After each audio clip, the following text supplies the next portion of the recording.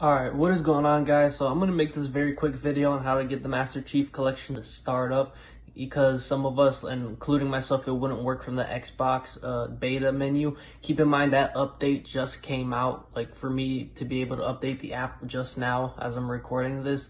So actually this is a re-recording that I did because I ended up updating. I don't know if you got the update today or not, or maybe your computer didn't register it. That actually fixed the whole issue, and now I can start the Master Chief Collection from the Xbox beta app.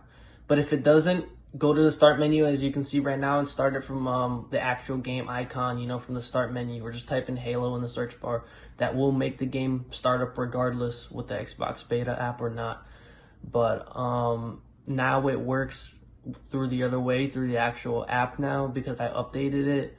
I guess people are getting the update itself delayed, but if that doesn't work either way, you can start it from the start menu. That's all you gotta do is click the icon, the quick link to it, and it should work. I hope you guys found this video useful. Like, comment, subscribe. Let me know if the game still doesn't work for you.